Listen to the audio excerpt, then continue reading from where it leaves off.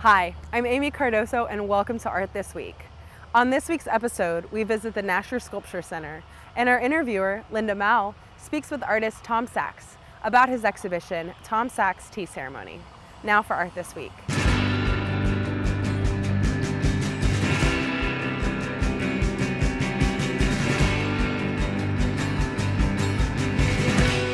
I'm Linda Mowl, and today I'm at the Nasher Sculpture Center speaking with Tom Sachs about his exhibition and recent body of work, Tea Ceremony. Tom, thank you so much for speaking with me today. Thanks for having me. This exhibition, you've created a Japanese garden inside the Nasher Sculpture Center and populated it with objects and structures such as a tea room. But what are some of the other objects in the exhibition that might be a little less recognizable? Well, there's some everyday objects here. There's a Brancusi, everyday object. Commonplace. There's a shotgun. There are some symbols of American imperialist culture. The United States sign in the font that's used on the side of spaceships and military ships. There's a Faraday cage for confiscating your cell phone and an airplane lavatory. There's even a daisu, which means like a shrine of expensive tea stuff. But it's populated by a machete and a circular saw and other tools for excavating materials. I also want to ask you a little bit about what it was like, the differences between organizing the exhibition here and organizing the exhibition at the Noguchi. So at the Noguchi, it was a real collaboration with the ghost of Osamu Noguchi, with Dakenhart as his medium.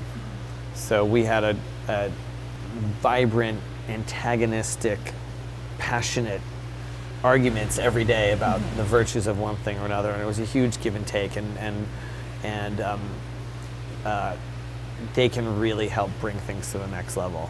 He had ideas that way exceeded my own, and that's also been the case here at the Nasher with Jed Morse. He has had such magical restraint and has prevented me from doing all kinds of stupid things, and has helped this really help each and every individual object in this exhibition shine, from the permanent collection to the things in this room and how they connect.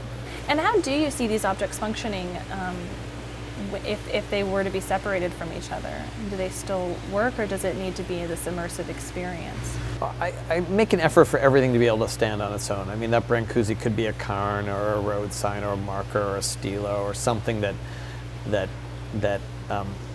is a symbol of power, or a monolith calling astronauts from another planet. And every single thing in here could have another life. These trays are called smut trays, Sachs modularized utility tray, have everything from a tea ceremony set in it to a game to a battery charger, and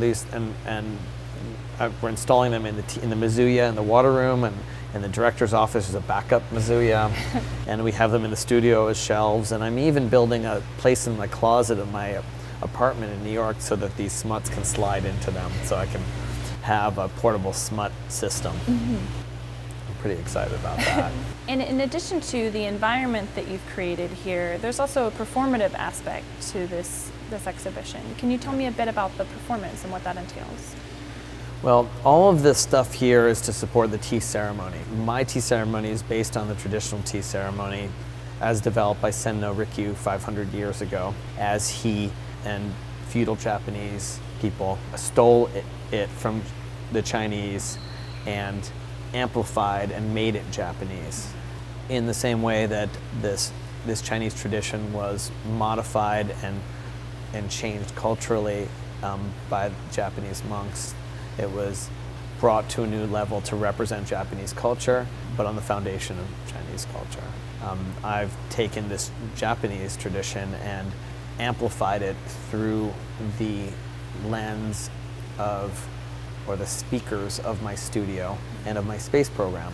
So all of this is born out of our space program and our mission to Mars in 2012 at the Park Avenue Armory in New York City, where the first two people walked on the surface of Mars. They had a little conflict. They went to the tea house. They kind of came to terms with each other, and you can see that in detail in our movie, A Space Program. It's on iTunes.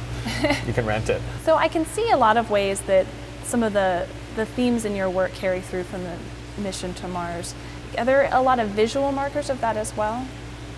Well, you can see the Mars stones, Mars rocks, and the koi pond. These are maybe some of these are from Mars, and some of them are from Europa, the icy moon of Jupiter, where we went last year at Yerba Buena Center for the Arts. You can see equipment that was used on Mars. A tea house above the door to the tea house is a shotgun. The tea house door is small and square, so you have to get on your hands and knees and crawl in as an act of humility. But it's also narrow, so you can't go in with your sword. You have to leave your sword on the outside, because traditionally, and I still believe this, so a lot of the traditions hold true, that we keep going, we make our own up and add, but it's built on foundation of tradition. It's got solid feet. Is the idea is that what happens in the tea house stays in the tea house. It's a room of diplomacy and of sensuality and meditation. So if you and I are let's say we're leaders of different parts of Japan, and we're in a feud, and we have tea together to discuss our differences, we might have to settle them on the battlefield, but neither of us are going to die in that room. Right. So it's a place of diplomacy. And so there's a rack sometimes outside where the swords are hung. And in this case, we have a shotgun over the door. But that shotgun is there not just because we're in Texas, but because we're Americans. And one of the opportunities that I have is to embrace the imperialistic aspect of being an American. The first thing you do when you go into a new land as an invader is you show up with a Bible and a shotgun and tell them how it's going to be. That's what Europeans did when they first started developing this land into this whatever it is now. And I didn't want to miss that opportunity to represent that, because that's a part of the history of my people, is exploitation. That's what we've done. I don't want to come in here and pretend like that didn't exist. So I want to talk a bit about some of the elements that you've brought in from a traditional Japanese garden, because you've certainly made the space your own and created this environment. But I think that if you pay attention, you can see all these little things that you've brought in that respect the tradition of Japanese gardening. Yeah. Among them, I like to think of the concept of miniaturization as one of the main tenets of the Japanese garden. And you said in an earlier talk, you were talking about how the cinder block represents Mount Fuji in a way. Yeah. And I loved that, because I thought about how in a traditional Japanese garden, like a rock could represent a mountain. Is that the direct connection you're trying to make there? I love miniaturization. I always have. If you look, a telescope and a microscope are the same tool. And as you look into the cosmos, they have the same structure as you look into an atom. They're both got something powerful in the middle that creates energy that drives the things around it. And that an atom and a solar system are the same under that description. And the traditional art of Japan is so magnificent, because we all know it's a small country and every square foot is organized. But unlike the island of Manhattan, where it's all just a bunch of disgusting money-driven pile of shit, and there's no care for anything other than the next project, which is why it's great to work there. In Japan, there's such a respect for nature. And yeah, I mean, I love the cinder block because it's a reduced form. It's the dumbest thing that exists. And so it's the symbol of our space program, or our tea ceremony in this case. And we have countless examples of that kind of miniaturization and obsession. And one of the things I'd hope beyond the politics of this is that you would get to look at the individual screws. These are very rare, special stainless steel miniature screws that are really strong, or the pencil marks, or where these two pencil lines interact. That's a hallmark of your work, the artist's hand. You want to show the act of making in the object. And I thought that was a really interesting juxtaposition with you have this gorgeous cast bronze bonsai tree, and I just thought that was fascinating, the play with the traditional bonsai, which does everything it can to conceal its making, versus your version of it, which does everything it can to sort of to show what it's making. So there on the bonsai you see Q-tips and tampon plungers and enema nozzles and toilet paper tubes all hot glued together, and you see the glue drips and you see the evidence and you see these things are used and worn. And you know, it's ironic with bronze because there's a lot of faking going on to make it look real. Yeah. But in everything else that isn't bronze, it is real. And if you go and see the Brancusi's large red cock, you'll see both. You'll see the original and the faking of it, and you can tease the line back and forth. And I think those kinds of contradictions are interesting and what makes it art. You know, the iPhone has no art in it because it is a pure successful expression of perfection in its way. When something goes wrong with it, it's not, there's no virtue to that. There's no Zen moment of, oh, that's so, you know, human. You're just annoyed. Yeah. And that product's great because all things considered, things go wrong not that often, considering what it does. Considering the piece of technology you hold in your pocket. Yeah, and how quickly it's evolved. So since you brought in Brancusi, another thing that I love about this exhibition is, so you have this environment, which is the Japanese garden and the tea ceremony exhibition. And next door in the next gallery over, you've been able to participate in the Nasher's Foundation series that includes pieces from the Nasher's permanent collection that you've curated to correspond a little bit to your work. And this great vista, I would call it, through the exhibition shows this totem, for lack of a better word, of your making, and you can see beyond it the Brancusi's kiss that it sort of directly relates to. And that comes back to, I'm assuming you did it on purpose, this element of borrowed landscape from Japanese gardening. There's a word that I don't know how to pronounce. Sure. But it's about creating these vistas and borrowing scenery from the exterior to bring it into the garden. I think we try to do that as best we could. I mean, I'm like a hillbilly caveman at this, but we tried to create some foreshortening and vistas through in this area in particular with the koi pond, and there's a stupa that you can see outside of the window that could be inside, and certainly that Brancusi stone could be outside, and we were trying to connect all these things. In fact, if you look this way, you kind of see that path. This is actually a pretty good photo. I have to take a picture for my scrapbook of that. But it's been a real honor to curate the exhibition and to show some of the works that have inspired me. How did you get into ceramics? So when we did our space program Mars in 2012, my friend JJ Pete said, "Shame on you." And I was like sighing, so tired from the space program. He said, "What do you mean shame on you?" And he said, "Well, when you did your tea ceremony, I saw that the bowl that they used was something that you bought."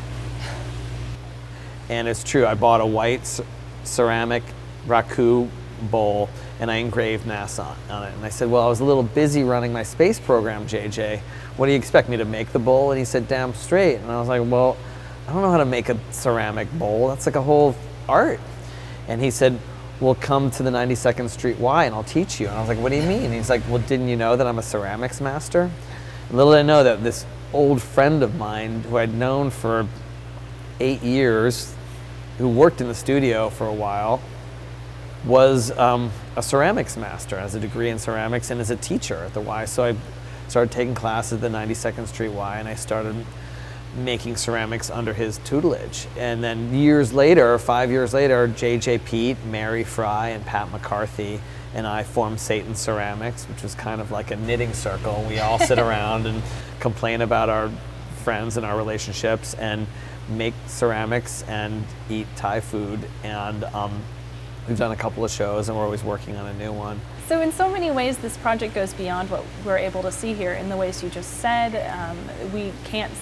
A visitor to the Nasher couldn't possibly see each smut, you know, on their visit. So what does that mean? Because of time? Because of time and sure. Because of concealment. I mean, how interactive are visitors supposed to be with your tea house? Well, it's a problem.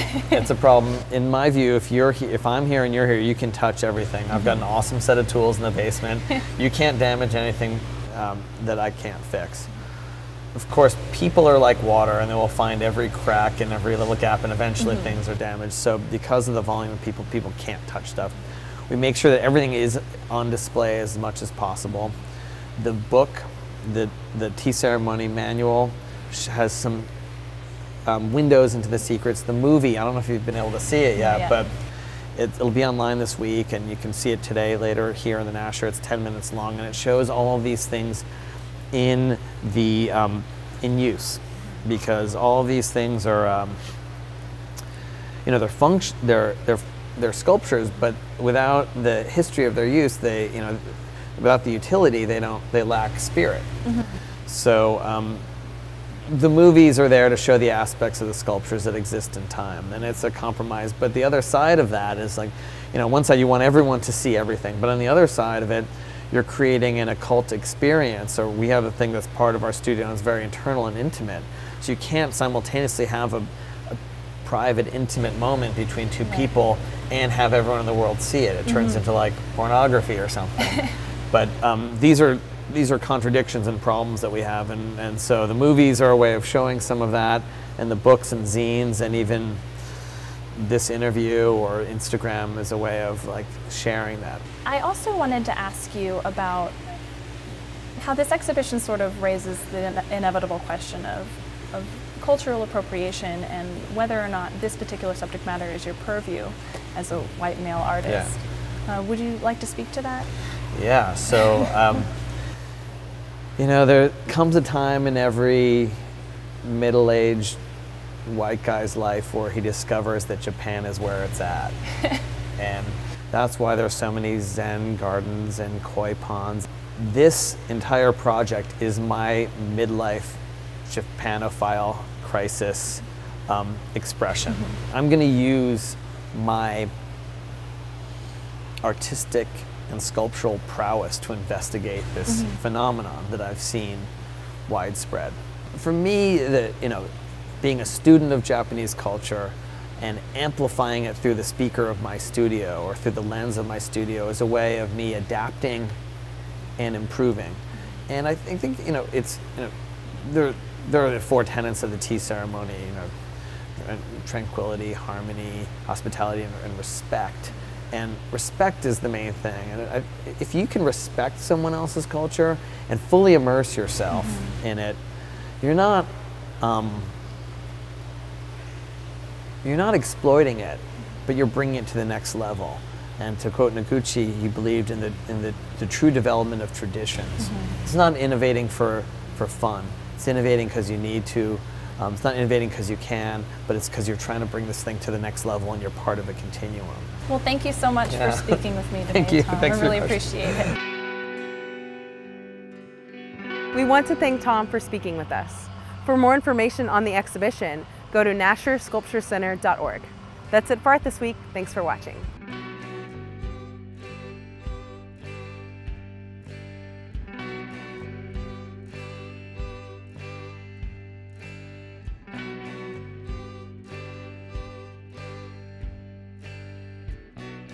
I still got your Polaroid.